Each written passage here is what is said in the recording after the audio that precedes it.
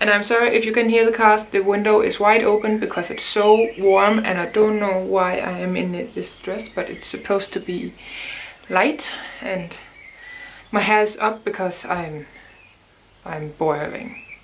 Hi guys, and welcome back to my channel. Today we are going to talk about products that I am not scared to pan and that I don't find overwhelming. And if I was going to start a project tomorrow per se, these are the products that I would have in mind and that I would gravitate towards to put in project pans. Last week I talked about products that I was scared to pan, and you guys asked for the opposite, so I thought I would share today. These items are easier to pan, you don't really have to think about it. For me, they are products that I don't mind using every day and that I don't have the need to change. Let's start off with the base products, because for me a base is not something that I really care about. Sometimes I actually find a primer to be a cheat product to put in a project pan because I don't have a problem with panning a primer. For me, I only use one kind of primer. I don't need a dewy one, I don't need a mattifying one. I don't really need that kind of stuff, so a primer is pretty easy for me to put in a project pan, and I don't find the need to change it up. And if you want to know, this is the Max Factor Facefinity All Day Primer that I have tried to use up before. Foundation is also a product that I can use every single day, and I can kind of adjust my powder to the foundation and not get sick of the foundation. This, for example, is the W7 HD Foundation 12 Hour. This has a satin finish, so I can kind of wear all primers with this, I can wear all powders with this, and this will still look beautiful on my skin. I have a combination to oily skin, so that is why I don't like a dewy foundation, and I don't really like a matte foundation because then it cakes up on my skin very fast. A concealer, on the other hand, is a little bit more tricky for me because I'm very pale. It is easier for me to match a foundation to my skin tone than a concealer. So sometimes I really don't like to pan a concealer, but I do find them easy to pan because it's kind of like the same with the foundation. I don't have the need to change it up every single day or every other week or so. And this is the Maybelline Instant Anti-Age the Eraser Eye that I have in my Graveyard project pan. Let's talk about this powder. I have panned several of these. This is the powder that I use to set my concealer every single day. Again, I have gone through a lot of them, and I already have hit pan on this one as well. This is a product that I am always using, and I am going to use it no matter if I have it in a project or not. In general, a powder is not very hard for me to use every single day. I don't know what to say. It's just a really easy one. Some powders takes longer if you think about how it's pressed in the pan, but in general it's very easy, and this is really easy for me to pan because I use it anyway. Before we get to the colored products, I want to talk about an eye primer. This is the W7 I Got the Power All Day Wear Primer. If I use makeup every single day, sometimes it takes a year, sometimes it takes less, and it also really depends on the size. So it can be intimidating to pan an eyeshadow primer, but I don't feel the need to change it up every single day. So in the future I would love just to have one in my collection, or maybe two, a glitter glue and a normal one. So this is not a struggle to put in a project if I want to. The one thing that I have a hard time kind of pan, and yeah, that I want to change up most, is the lip color and the eyeshadow. So a face product, for example, a bronzer, is, I don't have a struggle with panning these, and I find them very easy to use every single day. I don't have the need to have a matte bronzer and a shimmery bronzer in my collection, or in my my makeup routine, not skincare routine, makeup routine. So a bronzer is definitely an easy one to put in a project, but just like a highlighter or a blush, they take forever to go through. This is the Honey Bronzer by The Body Shop. I really like this one. This is the lightest shade. So I mostly, yeah, I think I will pan this in the winter time because it's so light, and I get more color in the summer, obviously. And I'm sorry about the cars. Because it's so nice outside, the weather and stuff, everyone decides to drive today. I'm sorry. Just as I said with the bronzers, I find a blush and a highlighter easy to pan, and I don't feel the need to change it up every single day. The blush may be because of its color, but if it has a kind of neutral color, if it's not too cool tone or too warm, I could use it every single day. For example, this blush is the W7 Matte Me Blush Cheeky Matte Powder Blush in Going Out. It is quite a pale blush, but it's kind of neutral at the same time. It looks a little bit more peach in the pan, and that doesn't really... I don't mind that because I love wearing some peachy and orangey colors. So this will be a nice one to pan and put in a project if I want to. So, and another blush is more cool toned. It is the Candy Flush by W7. It comes in this small box, as you can see right here. So this would be easy to pan as well because of its color, because it's not that intense.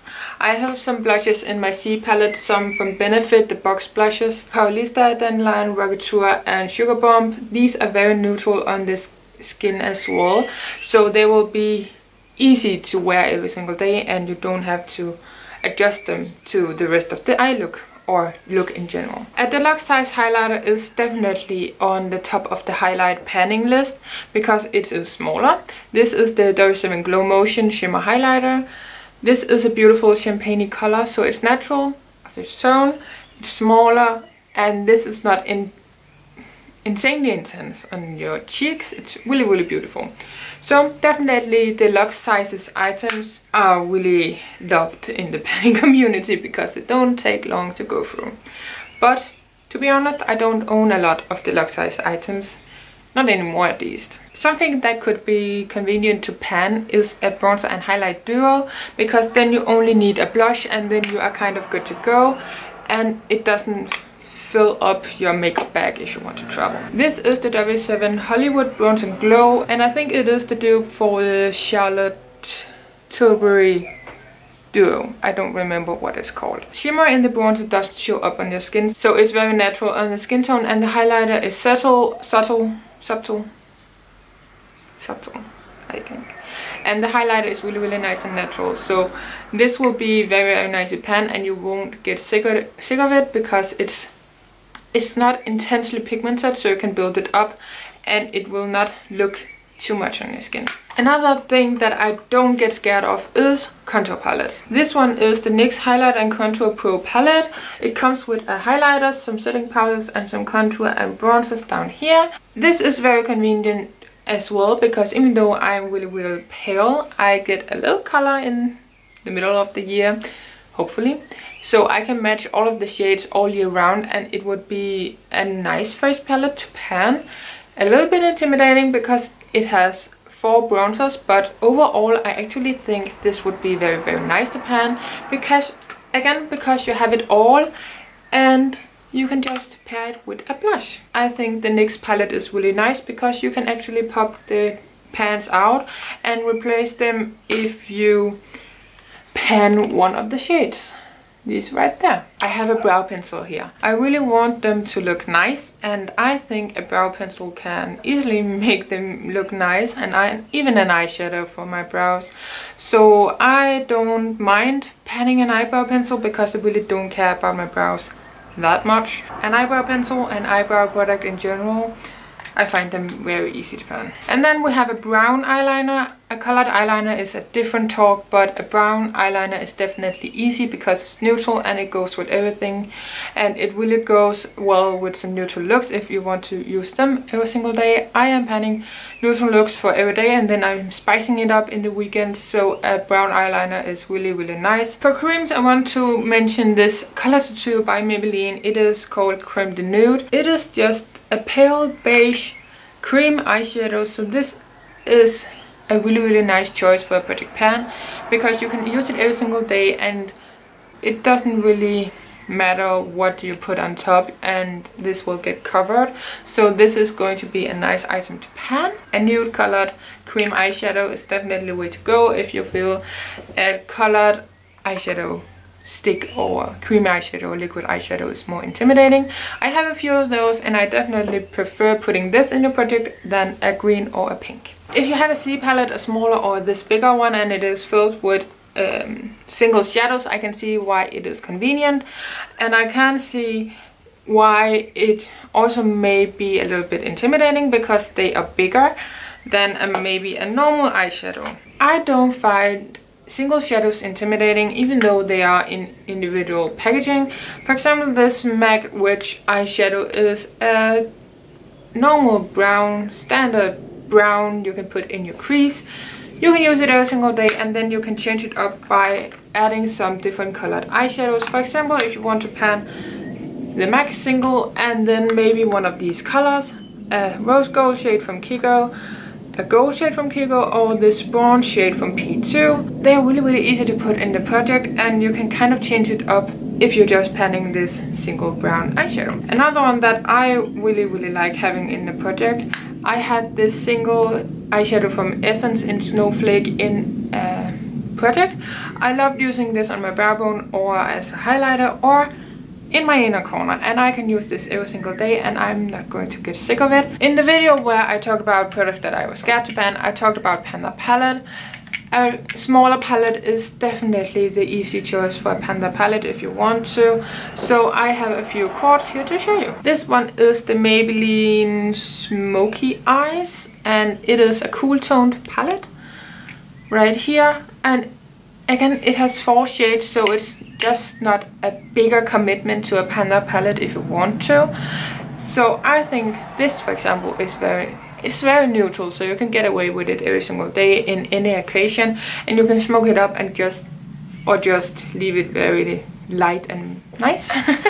And then I have some NYX Turtle eyeshadow quads, and these are very neutral as well. You can spice them up with some color or just keep it neutral. It has a nice size, and the formula definitely takes a point. A neutral palette in general is just easier to commit to every single day. You can definitely pan some brighter eyeshadows. I did that for 3 months in the beginning of the year, and I was trying to pan the NYX Ultimate Shadow Palette, which has some very bright colors. I find this easy to pan. Okay, I say that a little bit loosely. It is a big mouthful, it is, but you can pair this with so many things, because this is a palette that only pulls matte on your eyes, even though there are 3 to 4 shimmers into this. This pulls very matte on your skin, and then you can just pair it with other shadows. For example, the rose gold shade or just the white shimmer shade. You can even pair it with a neutral palette, so it takes the pressure off you if you just focus on one shade. I did that for the months. I focused on the pink and then the green, and then I based the looks around that shadow. When I panned my Too Faced Chocolate Bar last year, I paired it with the NYX palette a few times, and in that way this was changed up a little bit, so I didn't get bored of it. It's just a really nice palette to pan because it's neutral. It can get smoky, it can get lighter, and it's neutral, and it's a little bit challenging as well because of the darker colors. And again, it pairs really nicely with some colors. Before we get on to the rest of the products in this video, mostly lip products to be honest, I'm just going to show you some palettes in my collection that I consider as a Panda palette because of the color scheme and the variation in the shadows. The first one is the Nude Tude palette by The Balm. Then we have the W7 Medium Matte palette. This is an all matte palette, and it's very neutral and can be paired with so many different colors. I have the W7 Romance palette. So this is a pretty neutral color scheme with some beautiful shimmers and mattes in this one, and it can be darkened and lightened. The W7 Life's a Peach palette. I love my oranges and my peaches. And this is an all matte palette, so this would be very nice to be paired with other single shadows. I have the W7 On The Rocks palette, and this is because of the variety of the color scheme.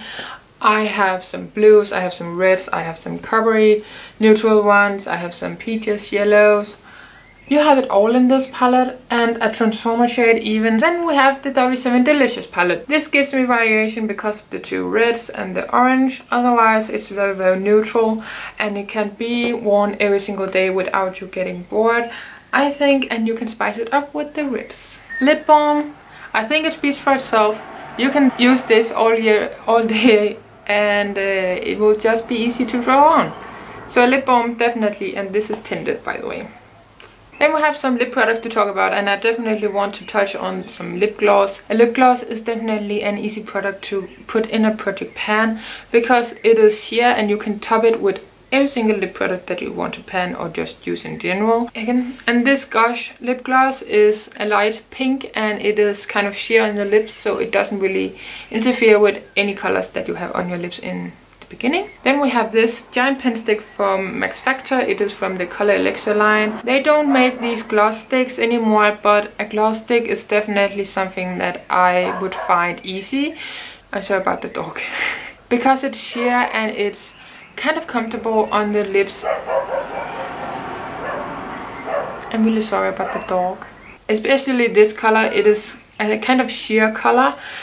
This corally nude color. It's just going to be easy, you know, you don't really have to think about it, and if you want to focus on your eye looks, you can just toss this on and you can't really see it on your lips that much.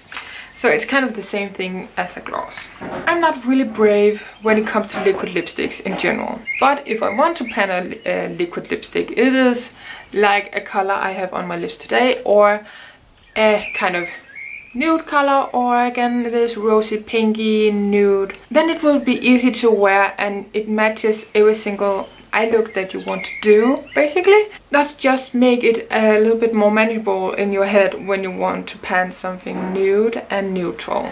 So my battery definitely needed to take a break, so we're back and we can kind of talk about the last 3 lipsticks that I have in this video. So for bullet lipsticks, I have kind of 3 to 4 options when I want an easy lipstick shade to pan.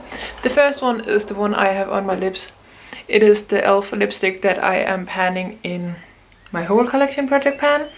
It's a warmer nude color, more orangey toned. And then we have this Maybelline Tantalizing Taupe eyeshadow, no, lipstick shade. And this is a very pale nude color. This goes with everything. It's a little bit more cool tone, but it's really pale, so you can layer it on top of other lipsticks and you can pair it with any eye look that you want to. So this is really easy. And then we have the more mauvey nude color, and it is a lipstick from Rimmel London. It is called the Naughty Nude. So this is a easy formula to pan as well, and the color is very wearable. And then we have the Estee Lauder lipstick that I have in my Roulette Pan collab. It's a little bit more sheer, so it's a little bit more pink and neutral. That's everything for this video. It is going to be super long, and I'm so sorry. I just had a lot on my heart for this. I love panning, I love to pan stuff, and these are the kind of items that I would go for if I want to start a new project pan the next day or the same day or something like that. They're easy products to pan and products that I don't really have to think about. So I hope you guys enjoyed this video, and if you have any other video ideas for me, please let me know down below.